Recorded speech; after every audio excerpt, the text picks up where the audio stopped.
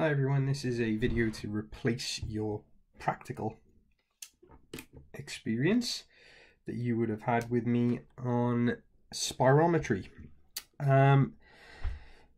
So with spirometry, we're measuring this thing, V. So we're measuring ventilation. Now, it's important to remember that with ventilation, whether it's a room or a building or a person, you can measure it. Okay, and it's measured basically as the flow of air in litres per minute through that room or building or person. So when you breathe, normally you're breathing somewhere in the region of about 12 breaths a minute, and each of those breaths that you take is about half a litre. So you breathe half a litre in, half a litre out, half a litre in, half a litre out. So the volume of air passing into the lungs per minute is therefore 6 litres per minute. That is called minute ventilation. So because we're measuring rate of change or something, when we talk about ventilation and we measure it, we put a little dot on the top of it. It shows that it's a rate. So what we were just talking about, the volume you breathe in and out, half a litre that goes in, half a litre goes out, that is called your tidal volume, and that's represented by VT. So, see that little T there, and that's just always a subscript. So you got the V with a dot on it, and you got the T, which is subscript. That's your tidal volume. Now, the problem with tidal volume is that the net change of flow over a cycle, because you breathe in half a litre in, half a litre out, half a litre in, half a litre out. You're oscillating around the same point. So the net change in ventilation is 0. Which means that that maddeningly unhelpful way of measuring changes in breathing gets replaced by something else, which is VE, which stands for rate of change of volume expired. And then there's a whole host of different VEs excuse me, that we can look at. So just looking at this this diagram, I suppose, it shows a very, very, very old version of a spirometer, and that's this bit here. And the very, very old version of a spirometer is called a bell and counterweight spirometer. So what you get is a column of water with another inverted column on it, and it looks, so it's got this bell shape. And then you, as a patient or a subject, will breathe into and out of the air space between the bell and the water. So as you take a breath in, it causes the bell to sink, and as it causes the bell to sink, the counterweight will pull this pen up on a graph paper. And that's a very, very simple way of doing it. So if we look at some areas, so you take a breath in and out, in and out. So I'm just looking out, in, out, in, out. So that means that this volume that is shown here is your tidal volume, which is VT that we talked about earlier. In, tidal volume in, tidal volume out. Tidal volume in, tidal volume out, tidal volume in, tidal volume out. So what we've asked this participant to do is tidal volume in, out, in, breathe out to a normal out breath, and then take a big deep breath in, fill your lungs, and then blow out hard and as fast as you can until you empty your lungs, and then go back to normal breathing. So that's what you're looking at on screen. So from at the end of a normal quiet expiration, you've got some air left in your lungs that you can access, and that is called your ERV, which stands for expiratory reserve volume. And you've got some air in your lungs that you cannot access, which is your residual volume or residual lung volume, which is sometimes called RLV. when you add volumes together, so if you take your expiratory reserve volume and add it to your residual lung volume, you get a capacity. So 2 volumes added together usually gives you a capacity. So this is your FRC, which stands for functional residual capacity. So that is at the end of a normal quiet expiration, what air is left in your lungs. So in other words, your functional residual capacity. I'm not forgetting that that doesn't include your tidal volume. So same thing, but on inspiration. So in other words, from a tidal out breath to the most that you can fill your lungs, that is your functional inspiratory volume. Now you notice that it's not a capacity, and it's not a capacity because we're not adding 2 volumes together. We're simply taking into account the tidal volume when we say from the beginning of your functional residual capacity, what is the maximum amount that we can take in, and that is 1 single volume. So you go your functional residual capacity and your functional inspiratory volume. Again, this does include your tidal volume. So, in, out, in, out, in, out. Big deep breath in, breathe into functional inspiratory volume, and then out to your expiratory reserve volume. That will be what we would call a forced expiratory volume.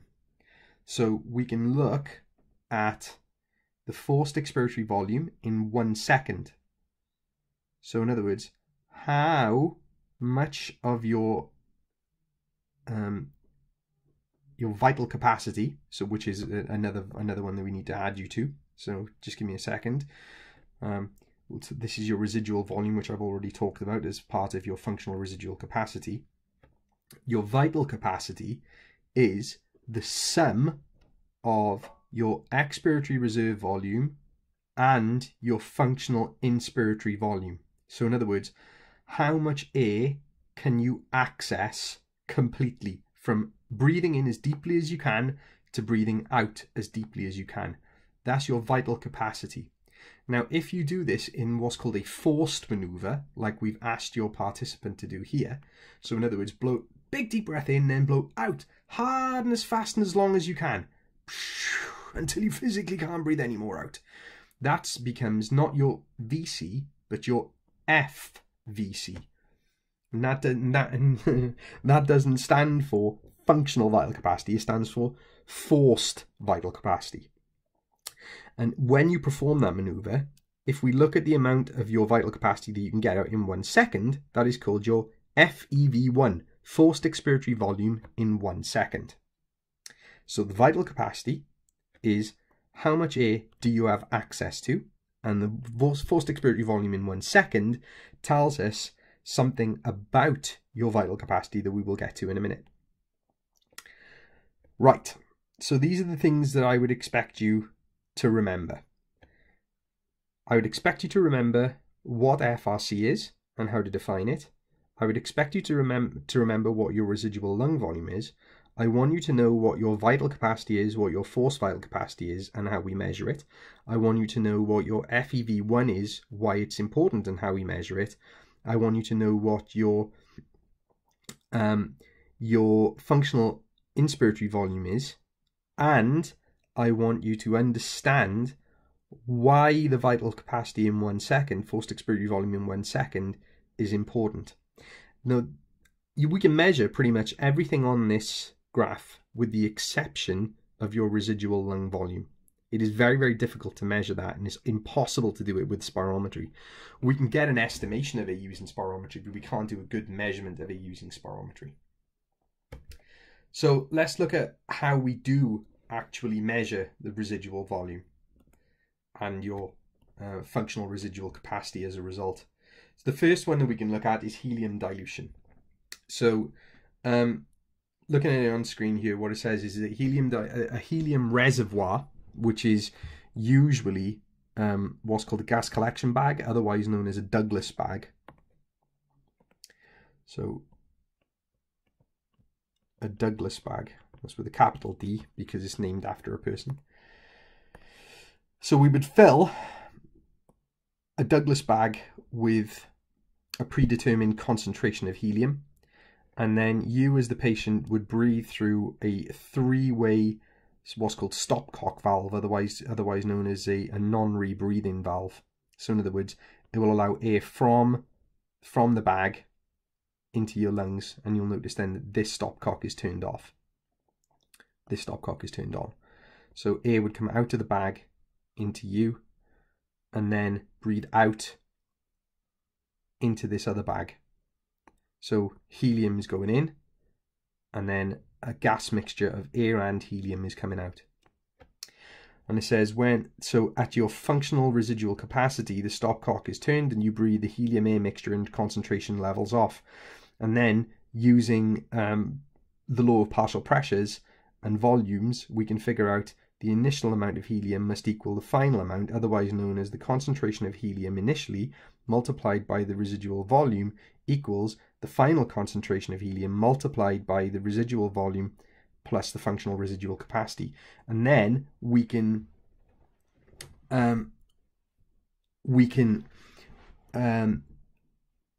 rearrange that equation to solve for the functional residual capacity. Now, I'm not going to test you on this, but I just want you to have a decent understanding of the fact that this works, and therefore why it works as well. Another way that we can do it is with oxygen rebreathing, which you may see called nitrogen washout. And basically with this one, you breathe out to your residual volume rather than to your functional residual capacity, and then breathe in and out from a Douglas bag containing a known volume of oxygen. Then you take a big deep breath in, and then you breathe out again to residual volume into another bag. And the air in the bags, the air in the residual volume was approximately 80% nitrogen. The dilution of this by the known volume of pure oxygen will allow us to calculate the residual volume. So whatever we're doing, you can see that we're basically taking into account a similar kind of equation to give us an idea of what that functional residual capacity or residual lung volume is. Now, it is probably worth mentioning that you can get a pretty decent idea of what somebody's residual lung volume is from spirometry, but it is only an estimation, and the equation that we would use is your forced vital capacity multiplied by 0.25 for males or 0.24 for females will give you residual lung volume as an estimate.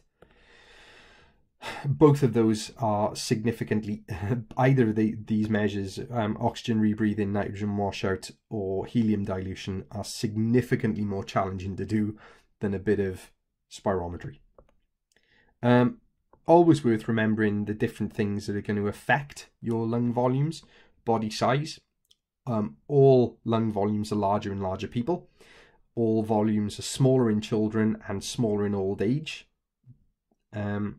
Men, by and large, have greater lung volumes than women. Muscle training will increase all volumes, and I mean inspiratory and expiratory muscle training, not weight training. And the changes that we see in lung volumes in diseased are actually used to diagnose what these diseases are. So, a modern spirogram will not look like the spirograms we looked at on this slide, where we take a big deep breath in and then out. We actually tend to flip this graph on its head, and a modern spirogram will look like this. So the patient takes a big breath in, they put their mouth around the spirometer and then blow out hard and as fast and as long as they can. So this is usually taken from 1 second up to somewhere in the region of about 6 seconds, where this tends to level off, and then time increasing this way. Usually though, we would take this graph and we would ask a patient to blow out, and if they cannot maintain 6 seconds, then the test isn't complete as far as we're concerned. So let's just look at it like this. So the patient takes a big deep breath in, puts it mouth around the spirometer, and just blows out as hard and as fast as they can, hard and as fast and as long as they can. So it's a big deep breath in, and then breathe out as much as you can until you can't breathe anymore, and then it'll tail off. So we can read from this, and it is called a volume time graph, a couple of things. So your flow will be volume divided by time, volume over time. So what this means to us is, and you can see here there's a dotted line on this graph, that anywhere that we take on this curve, if you take the steepness of the curve at any point, you will get flow at that point. So the slope of the curve, the steepness, slope, the slope of the curve, steepness, Jesus. The slope of the curve will at any point in this graph give us not an idea, but an actual calculation of what the flow is. So if we want to know the peak expiratory flow rate, or peak expiratory flow, or peak flow rate, you see all different versions of these acronyms used. So this graph has decided to put all 4 letters in. So PEF, peak expiratory flow. You find the steepest part of the curve, and then you take flow is volume over time. So the slope of the curve is flow, and therefore the peak flow, PFR, or PEF, is the maximum slope. So the slope is the change in the y-axis over the change in the x-axis at any given time. So you remember what you would have been doing in maths. You come down, you take the change in the y-axis over the change in the x-axis, and that'll give you the flow. The other way, of course, you can do it is that you could say that you find the angle at that point, and the cos of the angle will give you the peak flow. So in terms of the other measures that we need to look at for any spirogram, we need to know, these are the 3 key measures. We need to know the vital capacity, the peak expiratory flow, and the forced expiratory volume in 1 second. For modern spirometry, these 3 things are the key. You can take your forced vital capacity divided by 0.25 for males, 0.24 for women, and it'll give you an idea of what the residual lung volume is.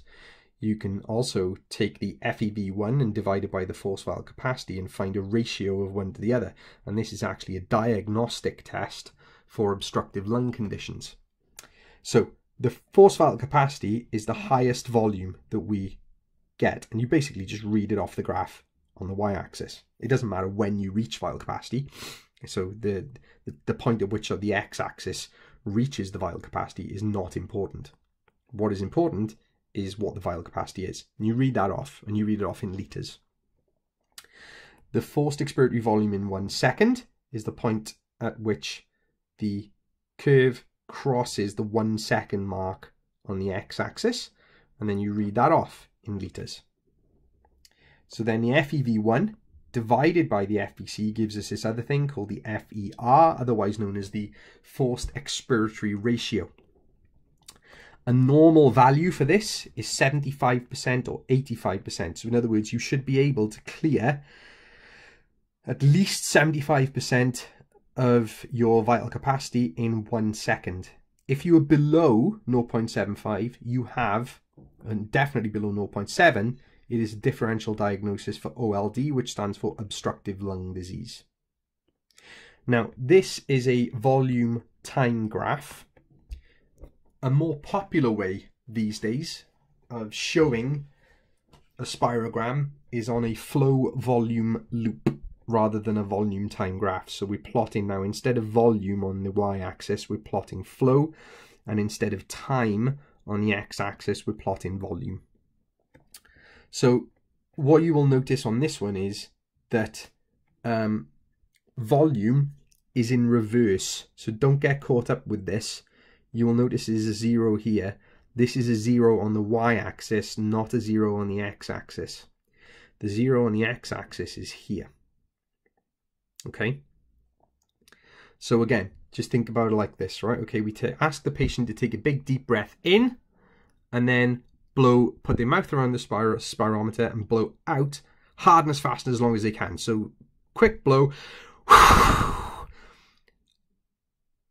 And look, this is the highest rate at which the air is leaving that person's lips.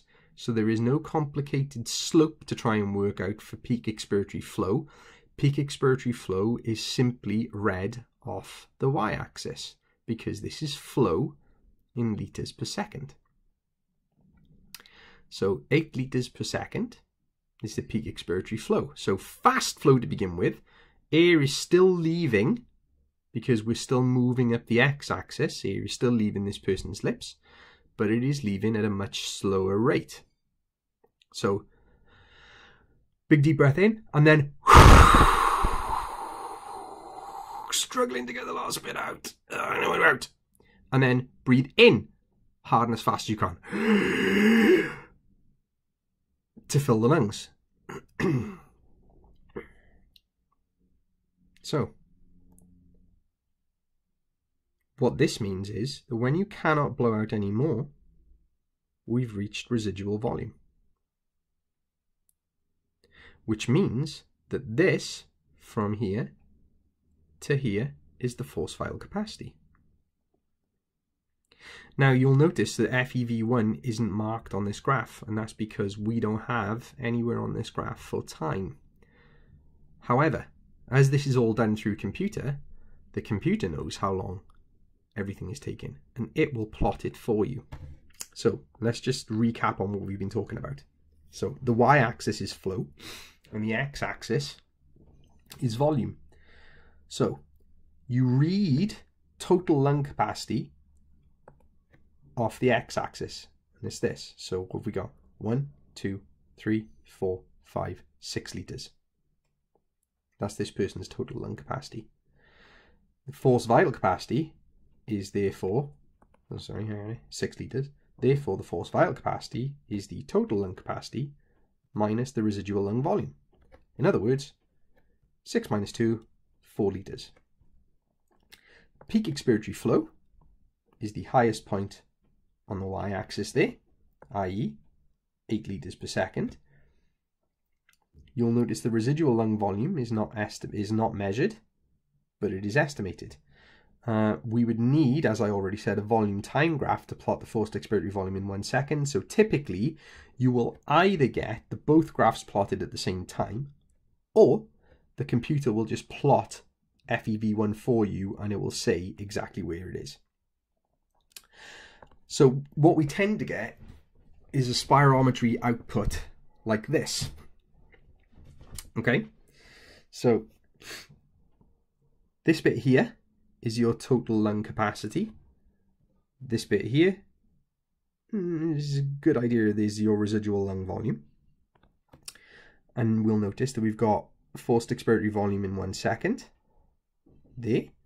And you'll notice that this time the forced expiratory volume in 1 second has been plotted on our flow volume loop for us. So what we're looking at on this one is we're looking at a normal spirogram versus a spirogram of somebody in the blue with an obstructive lung disease. So when we think about somebody with an obstructive lung disease, we tend to think of somebody who's got a barrel chest. In other words, their lung volumes are bigger because their chest is bigger. So this is where you start to think to yourself, well, hang on a minute, Lou. What's going on here? Because peak flow is reduced, but also vital capacity is reduced. But vital capacity isn't actually telling us about the total lung capacity. So look at this. The other thing that gets reduced with people with obstructive lung diseases, sorry, not reduced, increased, is the residual lung volume. So what we find with people with obstructive lung diseases is that their whole graph shifts to the left. So total lung volume increases compared to a normal person, but also the residual lung volume increases compared to a normal person. And this is not something that you get off your volume time graph. But what we also see with somebody with an obstructive lung problem is we see a markedly reduced peak flow. We see a markedly reduced peak flow. We see the slope of this curve is not as steep, but we also see a massively reduced forced expiratory volume in 1 second compared to a normal person. Vital capacity, in other words, the difference between here and here versus here and here, is also reduced. So why is this? Well, obstructive lung problems, the easy way to remember this is that you can't get air out. So an obstructive is out. Starts with O, starts with O. Obstructive lung disease, you have problems getting air out. So you can get air in, but then you have problems getting it out.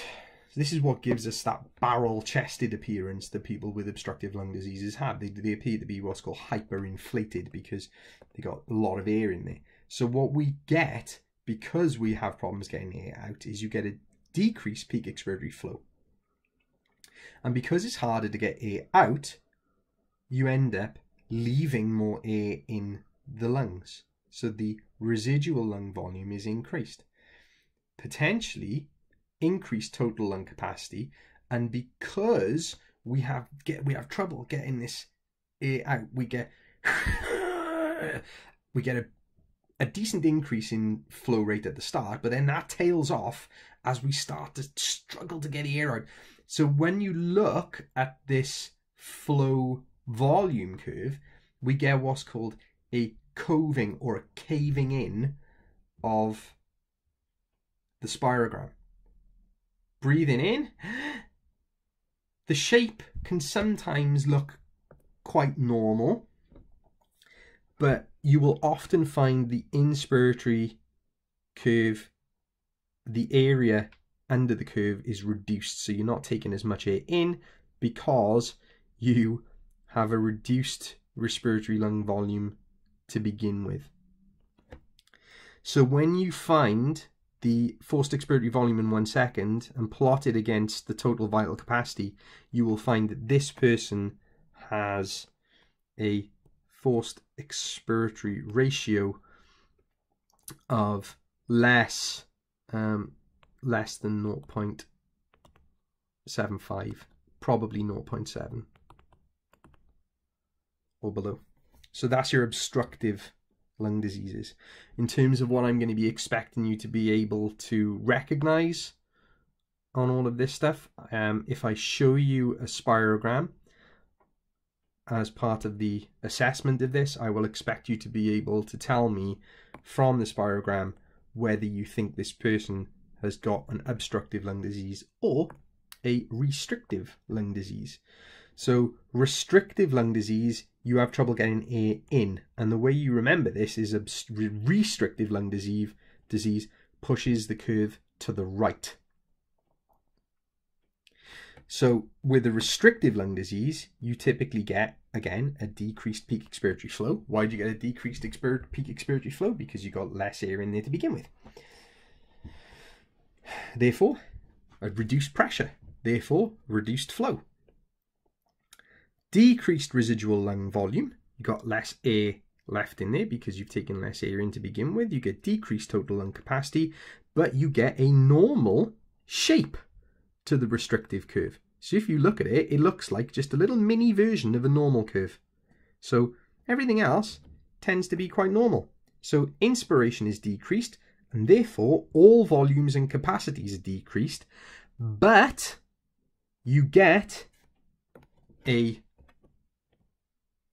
normal forced expiratory ratio. So the way to remember it is that restrictive moves the curve to the right and it restricts your lungs from filling. So with a restrictive one, everything is reduced, but all the volumes are slightly smaller. So look, if you plot it on a volume time graph, the forced expiratory ratio, in other words, how much you get out, your slope is just a little bit changed, but how much you get out in 1 second in terms of the ratio is usually normal. So FEV1, forced vital capacity, they're reduced. The ratio remains unchanged. Functional residual capacity, residual lung volume, and total lung capacity all get reduced. With obstructive disease, your forced expiratory volume in 1 second, functional residual capacity, and the ratio are all reduced. The functional residual capacity, residual lung volume, and total lung capacity can all be normal or actually can be increased. So with functional residual capacity, it can go either way with obstructive diseases. Okay, now I don't like this curve on this graph, so I've just put this one in just to remind you, okay, that with an obstructive lung disease, the vital capacity may be normal or may just be reduced ever so slightly, but the key is how much you can get out in 1 second is the big difference. So that's my 30-minute tour de force of what we're looking for on these graphs. Keep your eyes peeled, because as soon as we've started case 3, I'm going to put up some sample questions of the kind of things that I might be asking you to figure out as part of your assessment on spirometry.